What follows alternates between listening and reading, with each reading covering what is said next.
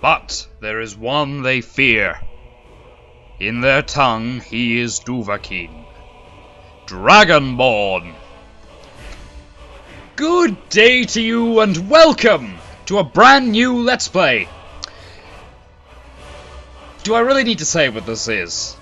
I mean, I know there's no great big logo on the screen blatantly declaring what the game is called, but unless you've been living under a rock for the last 2 or 3 years, you should have a fair idea that this is in fact the masterpiece, which is The Elder Scrolls V, Skyrim. Fred of Asgarnia here, your host as always, and today I'm going to be making, I suppose, what is my first foray on camera into the realm of Tamriel. So, for the uninitiated, and I pray that there are very few of you, because if you are uninitiated then I don't know how I could possibly condense everything into about 2 minutes. But The Elder Scrolls is basically a fantasy series, fantasy action RPG series developed by Bethesda, probably one of the few, I think, major independent gaming companies these days. As in, one that produces its own games without another license. And thus, the quality of its games tends to be quite exceptional. I could be wrong on that last statement, but anyway, they are definitely exceptional. It's created 5 Elder Scrolls titles, the most recent 3 being Morrowind, Oblivion, and Skyrim, each of which, again, are set within different parts of a continent known as Tamriel. Or, well, world, actually, universe called Tamriel. So, basically, this installment, Elder Scrolls V, is set in the northern province of Tamriel, Skyrim. You create your character, and that's the thing! You can do whatever the hell you like! This is the archetypal fantasy game. You've got magic, dual-wielding swords and magic, dragons, and, most of all, you can even have a beard. It's got everything. If you don't do it for the dragons, then do it for the beards. Basically, that's it. I'm going to be role-playing this, so I'm going to create a character, and I'm going to follow his story and his character traits as much as possible. That means I'm going to be basically ruling out certain skill sets from the get-go. After all, why would a knight in shining armor go around killing people and picking pockets? That's just completely out of character. So, we're going to try and follow that as much as possible. Furthermore, what is it? Yes. I'm going to be, although it's not that I haven't got any mods installed that actually force me to, I'm going to be eating, drinking, and sleeping at regular intervals. As well, if I'm making armor, I might spend time, maybe an hour or so, might, wait an hour, and of course that simulates the time it would take to fix the armor. So I'm going to try and roleplay it as much as possible. And thirdly, I do have a couple of mods installed. There are no major overhaul mods, there's just a few slight graphical improvements I've put in. A couple of just mods to make the game feel... basically to make me feel more connected with the world, because although Skyrim, the immersion factor is pretty strong in a lot of the Elder Scrolls games, but there are just a couple of different factors that, are tweaked with the mods that make them a lot better. And that is the advantage of the PC Master Race. Mods, and lots of them. Now, without further ado, I'm just going to load up a save. What I've done is here, I've played a little bit of the game, and what I've done is I've actually gone so far as to, go through the tutorial mission and create my character. So, that's pretty good. It means we don't have to do that tutorial mission that everybody did. So, and now I'm just going to explain my character's backstory, before we go any further. During the time period in which Skyrim is set, the Blades, that is the Emperor's bodyguard, have been outlawed by the Thalmor. Now, for the uninitiated, the Thalmor are a group of elven Nazis. They're elven supremacists, and yeah. If you want to think of them, they're Tamriel's equivalent of the KKK, only they're bent towards exterminating humans and anything that isn't elvish and have pointy ears. So Spock would probably be okay. But, yeah, the Blades were banned as a result of the Great War between, I believe it was the Empire and, of course, the Elves. So the Blades were banned as a result of this. My character is an ex-Blade who was forced into hiding with the Thalmor and had been on the run ever since. Now, however, after an attempted assassination, or he was actually incarcerated, he was incarcerated with the Thalmor, but he managed to escape, and had been basically dodging Thalmor hired blades for years. So then, fleeing from Cyrodiil, he crossed the border into Skyrim, only to run into an ambush from General Tullius and the Empire, because Skyrim is currently embroiled in a civil war between the Empire, led by General Tullius, and the Stormcloaks, a rebel faction that seek to fight for Skyrim's independence. Now, my character has just bumbled into the middle of an ambush that has seen Ulfric Stormcloak, leader of the rebellion, captured. But that, of course, means that my character has been indicted of treason. Because, of course, the Empire think that I am also a rebel. Of course I'm not a rebel. I wasn't wearing bloody bear helmets. I didn't have a bear helmet as my helmet. I didn't have a bear head as my helmet. How could I possibly be a rebel? So yeah, crossed the border, got ambushed by the Imperials, who threatened to take my head off. However, fair fortune interceded on my behalf in the form of Alduin, destroyer of the worlds, a great big dragon that set fire to Helgen and plunged Skyrim into 1,000-year darkness. Yes, the dragons returned to Skyrim. It just so happened that return happened to save my arse. So now, my character has just escaped from the ruins of Helgen, and has followed the Imperial Legion, because, you know, as an ex-Blade, he did give his life and blood for the Empire, so I know a lot of you would question, why would you escape Helgen with... Helgen, by the way, is the city that the dragon attacked. Why would you escape Helgen with the Empire? Well, this is why. My character was an Imperial loyalist. He fought for the Empire, he gave his blood and his life for the Empire. So, why wouldn't he? It just doesn't make any sense that he'd do that. I don't think. That's just the way my character's mind works. And I wrote the character, so don't question me. Oh, I love being an autocrat. Alright, so, that's all of that done.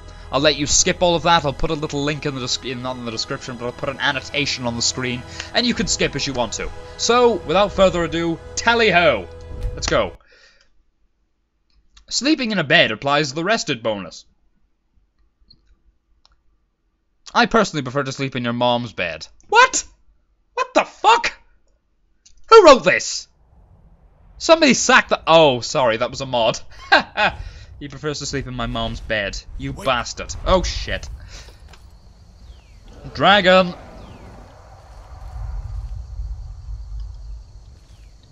Is hiding behind the tree line. This time. But I don't think we should stick around to see if he comes back. Really, Hadvar? This is my good friend Hadvar, the man who helped me escape from certain death. Although, admittedly, he almost condemned me to certain death as well, but that's neither here nor there. I'm willing to overlook that. That was an oversight. A travesty. Okay, so here we are. My uncle's the blacksmith there. I'm sure he'd help you out. So, what... It's probably best if we split up. No. Good luck.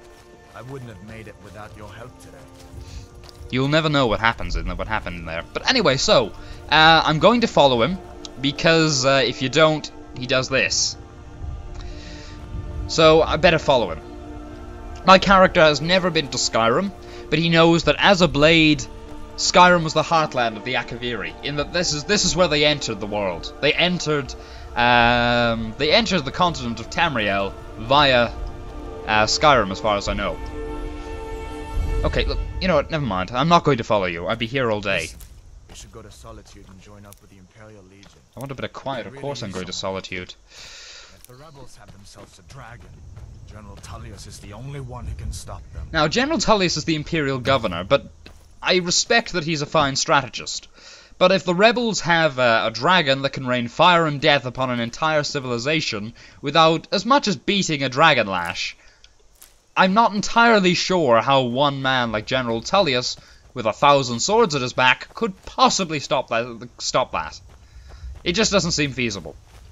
But I digress.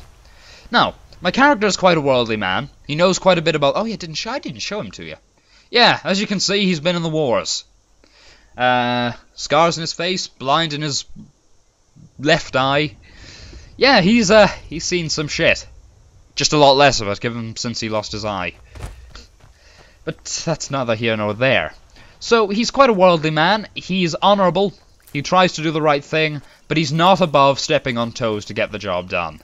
Furthermore, he's also, well, how did you get here so fast? You're like the Slender Man. He's quite worldly, so he knows a little bit about potion making, which is handy, because it means that you can make potions to heal yourself. I'm going to be a consummate warrior for the most part, which is good, I think. I might do a bit of the main quest, because the restoration of the blades does have something to do with that. We start building them up again. But at the same time, I'm thinking of doing the Imperial Legion quest, because I think as a man of the, well, as a ex-member of the Imperial, or, you know, as a loyalist to the Empire, I think he would feel it his duty to pitch in and help out. But sure, we'll see how that goes. I play this for the experience, really. It's been a very long time. Blue mountain flowers, by the way, great for healing potions. Just a heads up, that's worth remembering. But, yeah, so, I came... See that ruin up there? Ugh. Bleak Falls Barrow. When I was a boy, that place always used to give me nightmares. Draugr creeping down the mountain to climb through... Zombies, by the way, that's another thing this game has. I admit, I still don't much like the look of it. Nobody could blame you, the place is horrible. Whoever had a hand in decorating the place obviously died 2,000 years ago. It's a bit dated, even as far as tombs are concerned. And I've seen some tombs. They're pretty. I played Tomb Raider, the original. So I've seen some tombs. The home decor is a little bit out. But anyway, I digress. As you can see, I've done a few graphical improvement mods. I've put a few of them in, and this just looks gorgeous. Pure water and pure landscapes. So, I mean, Skyrim in its own right looks phenomenal, but... These are the Guardian Stones. 3 of the 13 ancient standing stones that dot Skyrim's landscape. Go ahead, see for yourself. Right, now, this is worth noting. I'll explain some features as we go on, but these Guardian Stones, by invoking their ancient magic, you actually gain certain buffs and bonuses. For example, if I were a mage, I'd use this Mage Stone. And as a result, while I'm imbued with the power of the Mage Stone, I will learn all of my magic skills 20% faster. It's basically like going to Hogwarts. Only there's less, there's not quite the same chance of getting injured every year. Seriously. Who sends kids to a magic school where Voldemort's running around? It's crazy. But I'm going to take the Warrior Stone because that's a 20% buff to all combat skills. I knew you shouldn't have been on that cult the minute I laid eyes on you. Well, I was hardly going to pick Thief in front of you, especially considering that I claimed I was innocent. Anyway, let's move on. I don't really want to have anything to do with you now. So, Skyrim. The reason I came round to playing this Let's Play, for the regulars of my channel, it's quite simply because a good friend of mine, LeoJ24, happened to be playing it on his Xbox when I wandered over to his house about a week ago. Right, you're listening to me. General Tullius. Just stay clear of other Imperial soldiers and avoid any complications, alright? But it's a bit unlikely. I mean, I wasn't even on the list to be executed. So I'm not really sure anybody'd care. I'd probably just blend in. But anyway, he happened to be playing it on his Xbox when oh shit. Behind you! Oh god, wolves. This is another thing in Skyrim, expect lots of wolves. Right, dead wolves. Lovely. Expect arachnids as well. Okay, a garnet. I don't know how you wound up with a semi-precious stone, but alright, I'll have it. Another wolf pelt, you never know. Pelts can be useful. But he was playing it on his Xbox, I happened to wander by, and I was just overcome with nostalgia. So I just had to play it. Had to reinstall it. I even bought Dawnguard the other day, so I'm really getting back into it. Seriously, I was half crying with just pure nostalgia. We're almost to Riverwood. Well, that's great, Hadvar, that's great. We're going to meet up with his uncle. There's another thing I want to draw attention to. It's a water mod I installed called Pure Water. It really, I think, the water in Skyrim look pretty anyway, but this, I just think it adds to it. I think it makes it look even better than it already was. Just worth noting. Okay, let's see then. Here is Riverwood, and oh my fucking immersion. I'm so sorry. Ignore that completely. It was a mod I put in. Originally, this character was supposed to be a samurai sort of character that teleported from Japan. Don't ask me how that one works. But it's basically an Akaviri Samurai Dojo. If you want me to take a look at it, I will do it someday, but not now. I've already almost cancelled this Let's Play twice. I don't intend to do it again. So, here we are at Riverwood. What happened to you, boy? Shh, Uncle, please. Keep your voice down. I'm fine, but we should go inside to talk. What's going on? And who's this? He's a friend. Well, Saved my life, in fact. Come on, I'll explain everything, but we need to go inside. Okay, come inside then. Sigrid will get you something to eat, and you can tell me all about it. hey. Ah, Christ. What is it now, Mother? It was as big as the mountain and black as night. It flew right over the barrel. Oh. Hush, hush, crazy woman. If you keep on like this, everyone in town will think you're crazy. The way you're talking, I already think most people do think she's a few screws loose. Right, but that's neither here nor there. It'll kill us all and then you'll believe me. No, stop being so melodramatic, woman. Dragons level with the main character, they couldn't kill anything. No, no, no. As it was written as a satirical German pamphlet during the war in Russia, once said, when you're at home on leave, try the roundy thing on the door first. Don't use a grenade to unlock the door unless you're desperate. Ay, ay, ay. And that's true, actually. That was actually in a pamphlet. I was reading it last night, it was very amusing. Well, someone's been ootin' a boot in the hoose with the moose. Alright, so I can steal all this stuff, but I'm not really in the mind to do that just yet. We've been so worried about you. Come, you two must be hungry. Sit down and I'll get you something to eat. Oh, thank you. Now then, boy, what's the big mystery? What are you doing here looking like you lost an argument with a cave bear? I don't know where to start. I lost that about 10 You know years I was ago. assigned to That's General I went, Tullius but Escort. We were stopped in Helgen when we were attacked by a dragon. what? A dragon? That's ridiculous. You aren't drunk, are you, boy? Husband, let him tell his story. Wait, where are you? Oh, you're Not behind me. much more to tell. This dragon flew over and just wrecked the whole place. Mass confusion. I don't know if anyone else got out alive. I doubt I'd made it out myself if not for my friend here. Well, you almost. I need to get back to Solitude and let them know what's happened. I thought you could help us out. Food, supplies, a place to stay. Solitude's a long way from here. Any friend of Hadvar's is a friend of mine. I'm glad to help however I can. Ah, thank you. Like I said, I'm glad to help in any way I can. Okay. I need your help. We need your help. Okay. Oh, right. Thank you. I'm gonna take this stuff because I haven't really got much, and I don't want to be cavorting as a legionnaire. So I am going to take all of this. It's quite helpful. I appreciate your generosity. There's a dragon on the loose.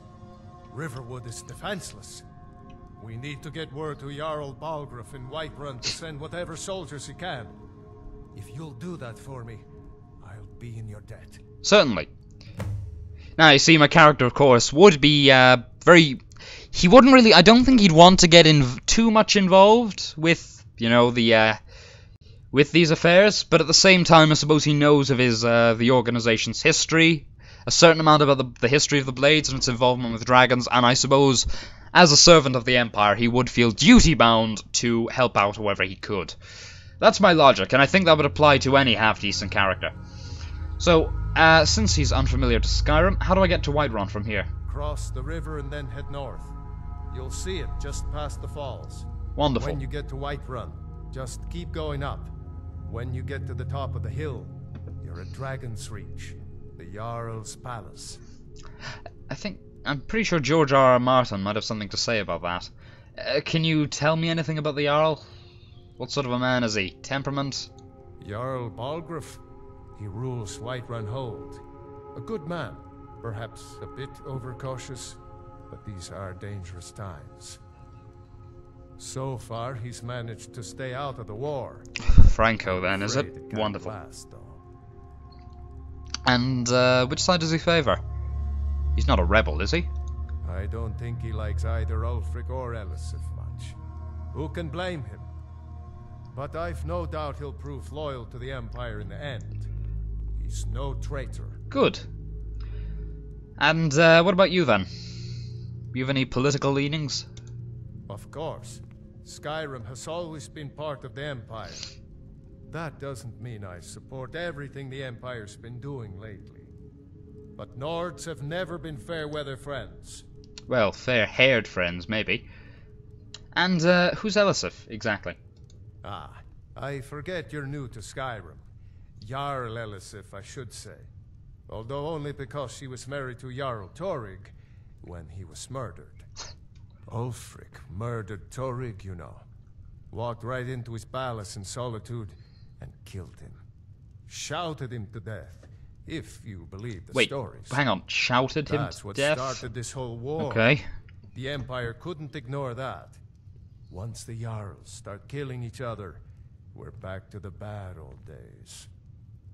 Now, I'm just going to, I have to interject here. I do find this quite interesting.